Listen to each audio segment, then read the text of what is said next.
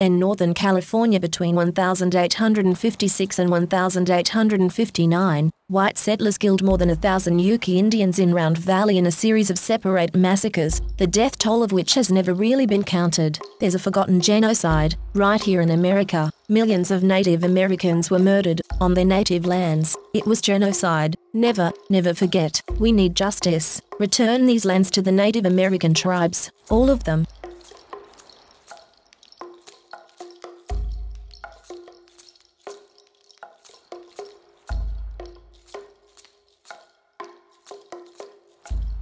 This is April Schulthies. Native America is a covenant land, given by the Lord to his covenant people for a perpetual possession. The forgotten genocide of Native Americans on the American continent was not forgotten by God, was not forgotten by God.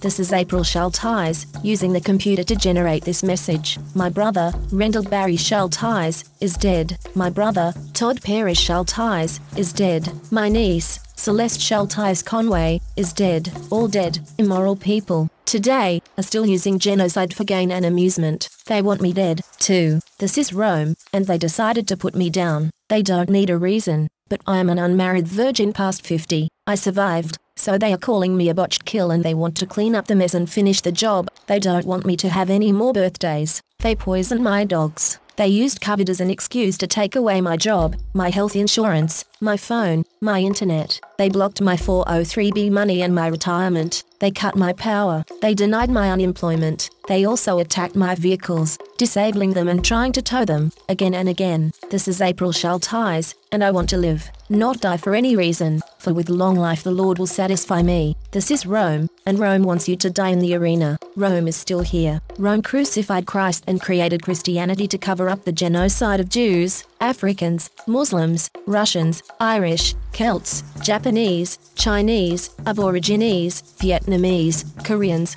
Hmong, Hawaiians, Eskimos, Native Americans, and more. Mexicans are dying on the border every day. Never, never forget. Never. The scriptures say, "They shall not be ashamed that wait for me, saith the Lord. I will contend with him that contendeth with thee."